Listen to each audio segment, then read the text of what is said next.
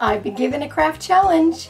We're supposed to use paint, tissue paper, rubber stamps, and beads. So my project today is a journal, and I'm making it out of a brown bag. So I want to show you my paint challenge first. I'm using the dimensional paint. I'm using a pearl paint by Tulip, and we're first going to just put on just all kinds of different doodles, squiggles, anything you want.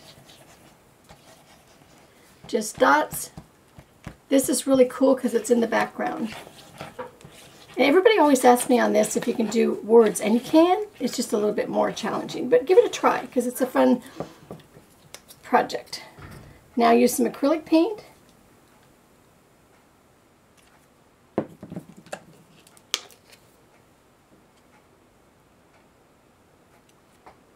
And here's the wow.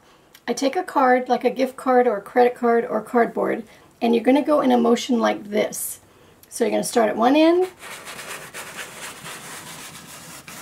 and then just bring that paint to the end. Go again.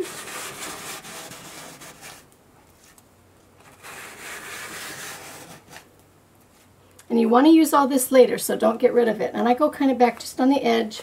Give me color everywhere because I'm going to use it. I'm going to use this whole piece. I'm going to set that aside to dry for a second. Next is the tissue paper. Now I'm not great with rubber stamping, so what I like to do is I like to stamp onto my tissue paper. That way if I have this, I can re-stamp it and I haven't ruined my project. Also, I found that I could go with using tissue paper, I can actually go over the edge. So if I use a little bit of the Aleene's Collage Page, put it on the rounded edge. You can't do this with the rubber stamp where you go over the edge, so just cut out your tissue paper.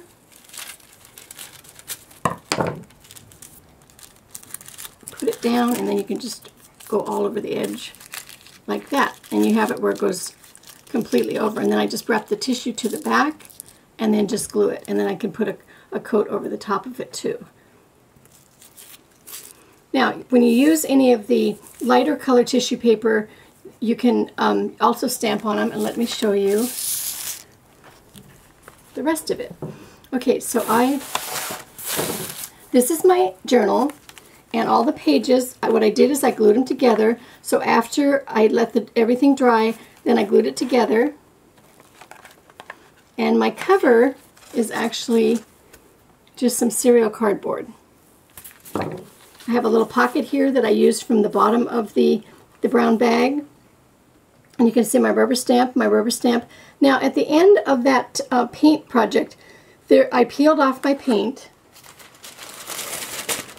And here's some here. Now you can stamp it, or you can just peel it off, and you can just glue it on anywhere you want, and it makes a really great addition to your project. My beads, that's the fourth thing. I've got beads on my thread here.